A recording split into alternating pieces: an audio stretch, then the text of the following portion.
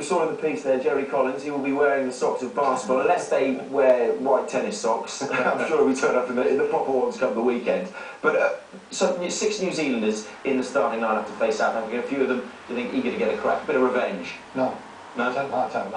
I think they'll be eager to show their individual skills. They're not playing for the All Blacks against South Africa, but there'll be a full house there, and Jerry Collins is one of the best forwards in the world, and you know, it's not often that Barnstaple players get a chance to take on the Springboks. And in his latter days, when he used to play for the Hurricanes, before he stepped up to Barnstaple in North Devon, Collins showed what a high-class player he is. As a tackler, a runner, a support player.